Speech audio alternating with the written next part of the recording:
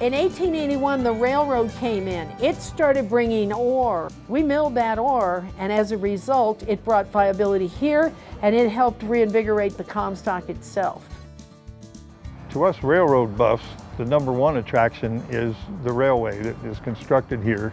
We have motorized rail cars that pull trailers that were used by railroad workmen to take them out to a site to work on the tracks, and that's what is here today. And those rides are free. You can also pump your own hand car. We have never had anybody on it over 93. We have had people down to age 3, I believe, pumping the hand car. So that's a real family activity. You get them on there and then everybody yells at each other about not pumping. Of course, then the depot is our museum, which is really something to see. There are model steam engines in here that are very, very accurate to what the originals were like, and they have a lot of history to the original locomotives. We'll have live music all day long. We have hamburgers, hot dogs, soft drinks. We have adult beverages.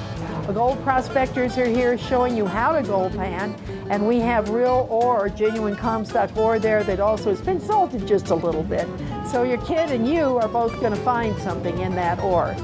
I invite anybody to come down to Dayton to see this event. Great things in Dayton. It's a lot of fun.